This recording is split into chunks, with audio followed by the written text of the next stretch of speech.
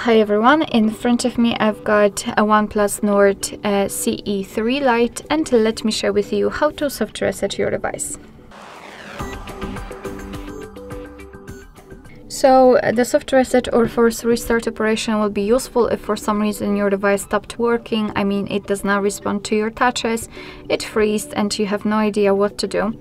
You can try to force restart it, and you can do it just by pressing the power button, which is right here, and the volume up button together, and wait until you will see the black screen. So let's try to do it. Let me press both of those buttons simultaneously and wait until we will see the black screen.